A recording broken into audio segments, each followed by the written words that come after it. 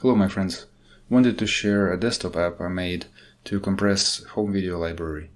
It wouldn't work on movies, but on any videos that you created using a consumer camera or a mobile phone. You can download it on GitHub as usual. I don't have Windows signing infrastructure in place or certificate, so it will show as untrusted software of the internet. All it asks is to pick a folder with video files, and it will go through the child folders as well. So here I'm just picking this folder with 2 videos for a quick demonstration, and it just goes through all the videos one by one, compressing them, otherwise leaving them untouched. Now this compression takes a lot of time, which a mobile device or a camera that has to record in real time doesn't have. It also takes a lot of computing power. The reduction in size you will get heavily depends on the kind of video you're compressing. If there is a lot of action, a lot of movement, then there will be less gain. On the contrary, if the video is just static, security cam footage, time-lapse, then it will compress much better.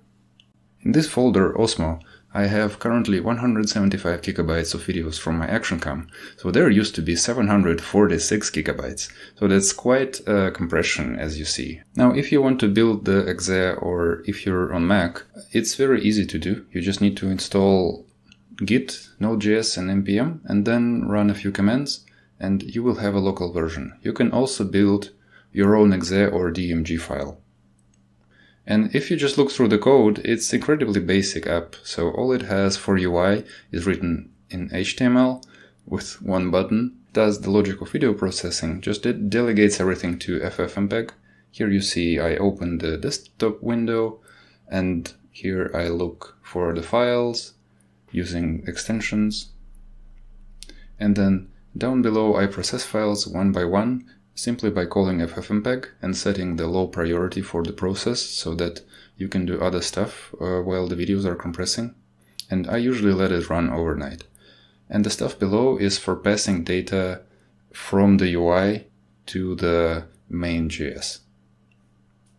Couple lines of CSS. That's all, maybe, 300 lines for all of the logic here. And if you ever wanted to make a desktop app yourself, now is the time. Just copy this code and change the logic to what you want. I actually have a very similar app that does image processing. Thanks for watching. Hope this will be useful for someone. See you next time.